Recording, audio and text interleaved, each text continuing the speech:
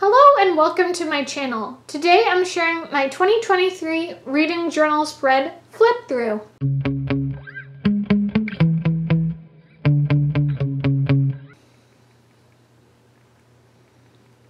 So we start off with the first page with 2023 and on to my Goodreads reading challenge, which was 20, my 2023 reading goals, and my BookTube channel goals. Next up is January. Here I have my monthly reads, which was Not Here to Be Liked and Meet Me There. This book I wasn't the biggest fan of, but this book I did enjoy. And here are my stats overall, 658 total pages. Next up is February. I read What Kind of Girl and A Really Bad Idea. So I thought this book was an insensitive, flawed story, but a really bad idea. I loved it, and I do think it is a contender for Best Book of 2023. And here are my stats. Overall, it was 711 total pages.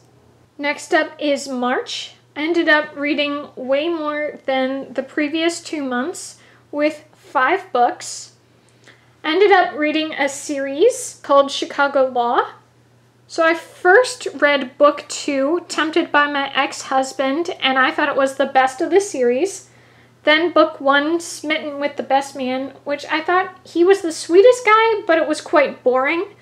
And then the third one, Seduced by My Ex's Divorce Attorney. My opinion, ew, why is he so old? Next was Eve of Man, which was my first Battle of the Sexes pick. I thought it started strong, but it did miss potential. And then I read another Piper Rayne book, False Start. I thought it was adequate, but nothing to write home about. And like I said, way more pages than usual, so I ended up reading 1,423 total pages. Next up is April. I ended up reading 4 books. The first was Why Are You Like This? I thought it was a cute graphic novel and fairly enjoyable. Next up was Forget Me Twice. I thought it was a promising concept, and I enjoyed it in the beginning, but it did fall short. Next up, I read Disturbing His Peace, and it wasn't quite what I expected. It was quite frankly meh. And then I have Marriage for One, the longest romance book I've ever read. Why are you wasting our time? I was not a fan of that one at all. And with this beast of a book, I ended up reading, in total, 1,349 pages.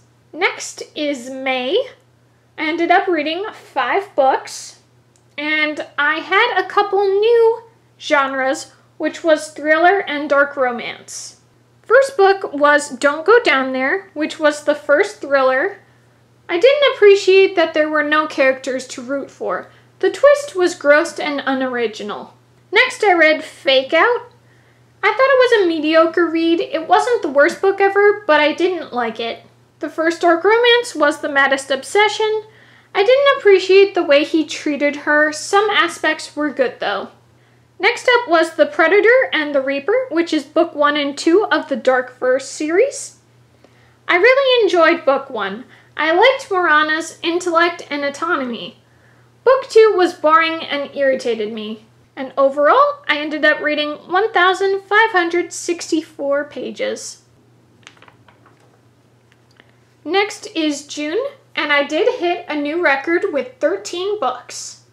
And my stats: format, ebook, audio and audio ebook, series and standalone, category, adult, nonfiction and new adult, genre, memoir, romance and dark romance. And my interest in the books: meh, liked, neutral, kinda liked, hated, and disliked. And overall, I ended up reading 3,496 pages.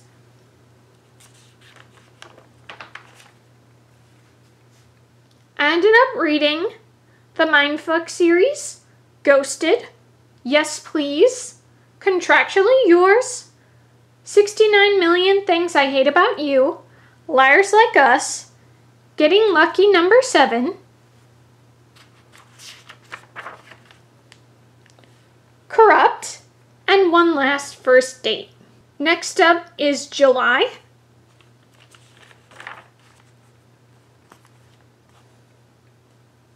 The first book was Twisted Love, A Cruel Arrangement, Deceitful Vows, Deceitful Lies, Deceitful Bond, which was the Baranov-Bratva trilogy, Jane Doe, and The Devil Wears Black.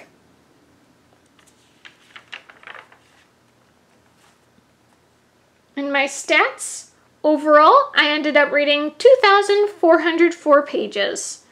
And my reflection for the month, not as many or as good as June, but I still read plenty. I think I'll take a break from reading in August. At least I'll change formats. And here I have the start of August, and I will be doing August separately, so be sure to subscribe so you don't miss it. And for the books in July, June, as well as August, I will be having a summer reading wrap-up, so stay on the lookout for that coming very soon. Thank you guys so much for watching. I hope you enjoyed. If you did, be sure to give this video a big thumbs up, comment below, and if you liked this video and would like to see more bookish content, be sure to hit that subscribe button. See you guys next time!